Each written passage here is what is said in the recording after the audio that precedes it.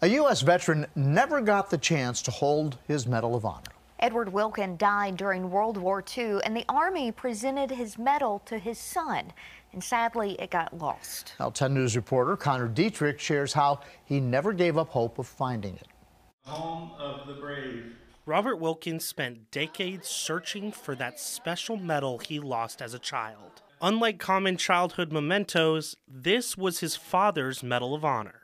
U.S. Army Corporal Edward Wilkin fought along the Siegfried Line during World War II. At the age of 7, Wilkins was presented the medal after his father was killed in the war. General Omar Bradley presenting it to me, but what it really meant, what it represented, I never really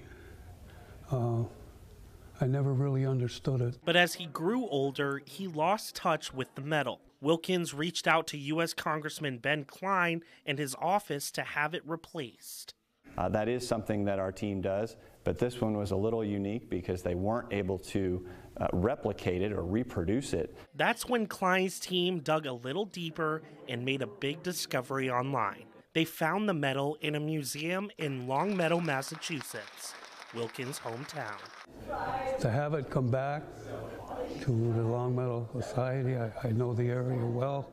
Today, the medal is back in Wilkins' hands. He says this time is even more special than the first. Of course, especially that it's come back.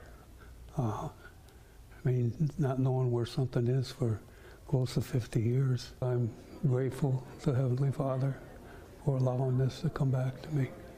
In Roanoke, Connor Dietrich, 10 News, working for you.